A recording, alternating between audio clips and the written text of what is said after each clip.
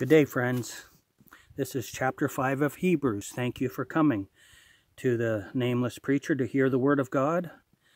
As I try to do it in nature, it's so peaceful and calm. Chapter 5 of Hebrews. For every high priest taken from among men is ordained for men in things pertaining to God, that he may offer both gifts and sacrifices for sins. Who can have compassion on the ignorant and on them that are out of the way? For that he himself also is compassed with infirmity, and by reason hereof he ought, as for the people, so also for himself, to offer for sins. And no man taketh this honor unto himself, but he that is called of God, as was Aaron.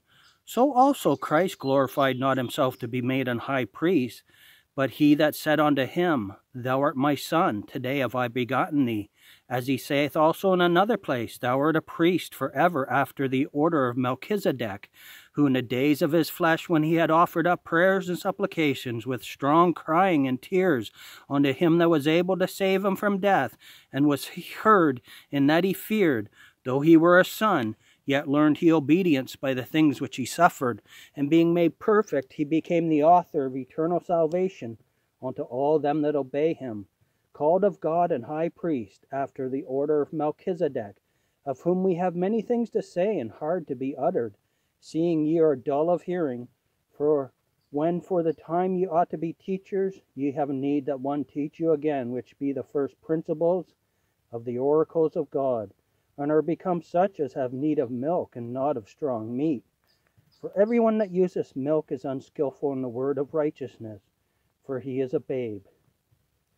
But strong meat belongeth to them that are of full age, even those who by reason of use have their senses exercised to discern both good and evil. Thank you again, friends. That was Hebrews chapter 5. We will end there, and we will be back with more in this peaceful place.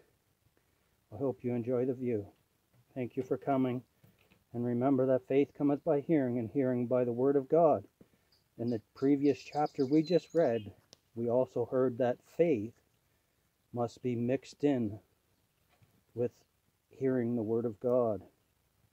Thank you for being here. Amen.